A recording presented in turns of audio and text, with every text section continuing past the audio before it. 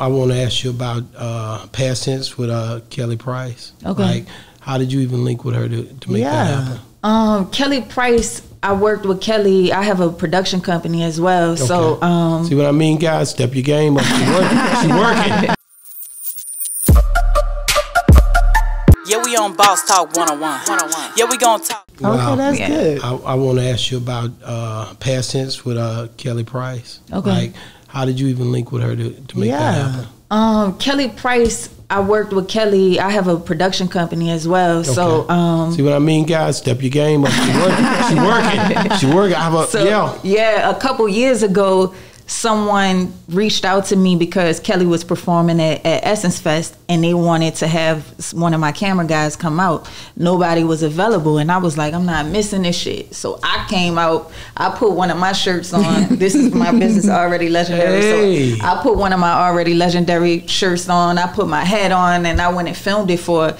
And when I met her, we like vibe really, really well. So she didn't know you rapped at that time when she met you? At that time, when I came, she knew, like, they was like, what the fuck? Like, why are you here? And I'm like, I'm about to get the job done. Right. You know what I mean? So I followed her around for her performance, and then we connected. So I ended up, she called me again when she got to Atlanta, and she was filming for Good Morning America. Okay. So she had to do this performance where they cue to it or whatever. It was pre-recorded, so she wanted me to film that segment, so I ended up filming that segment for her. Then she has a video called Dance Party.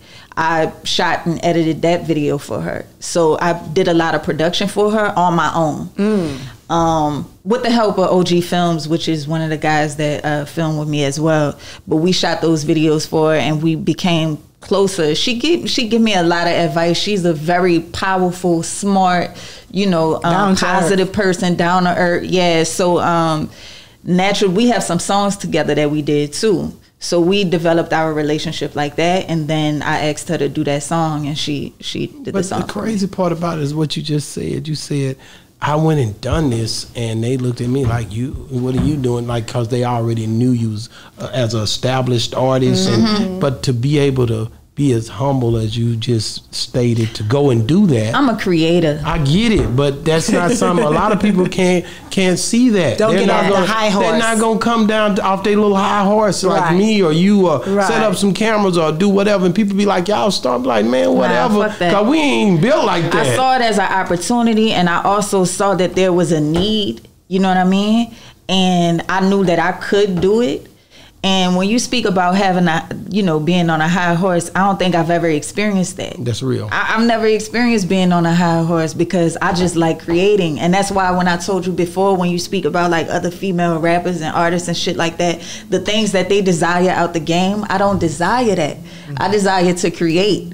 You know what I mean? So that was an opportunity for me to, like, I'm sitting here and people know me as a rapper, but I just told you I filmed a whole segment for Good Morning America. Right. Hey, you know what I'm saying? I love it. So and then her music videos. So a lot of things, and this is someone that I watched growing up, and she is also a songwriter and wrote songs for so many different people. Mm-hmm, Whitney Houston, Biggie, Diddy, all of these people. Oh yeah, she worked. Yeah, so my ability to even make that connection, and she saw something in me even outside of the music.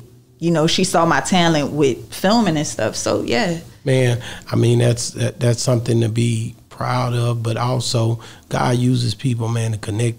It's the energy and the vibration in the room. You got to think about it. Everybody's not going to click with everybody. Yeah. There's certain people come around I probably never will know, but then there's some that once I meet them, I'll never forget them. Yeah. You know what I mean? And I think that's the way it works with the connections and the relationships that you build with certain individuals. I know you've come across certain individuals where y'all didn't even talk anymore, and you just met them, and it was just for that moment. But people like Kelly Price, you come in a room and it's something that just sticks. You know what I mean? And I think that's live too, man. Like, how big was it, like, on certain songs like Freak Like Me, doing that song? What was the process?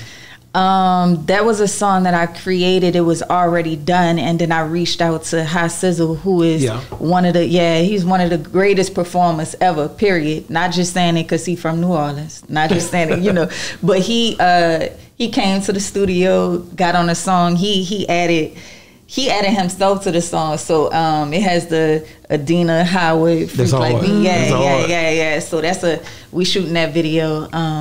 But yeah, it was something that I created, and then I reached out. When y'all shooting that video, you don't just run up on that and don't tell me. When is it? Is it going? It's already in the process. Why you gonna come? I will pull up. We'll pull up. Okay. I'll let you know then. Yeah, let me know. Boss Talk, pull up. Yeah. You know, because I need to come back. New Orleans has embraced us. We love New Orleans. I think that was the second time. I saw a Jamaican restaurant that popped up on my social media the other day, and I said, I got to.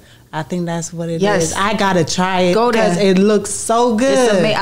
I love their food. Because I think the wife is from New Orleans and the husband from Jamaica who own it. I'm like, okay. Yeah, that's an amazing spot to go to. But I'm definitely looking at the way, you know, like I said, New Orleans has embraced Boss Talk 101. That was our second time down there. Yeah. And now they're asking us to come back. And the people so good. I love the people. Yeah, for sure. Let's talk about Nightmares, man, for a minute. I'm trying to get through these. I like the project part. So how was it doing that, and what was that about?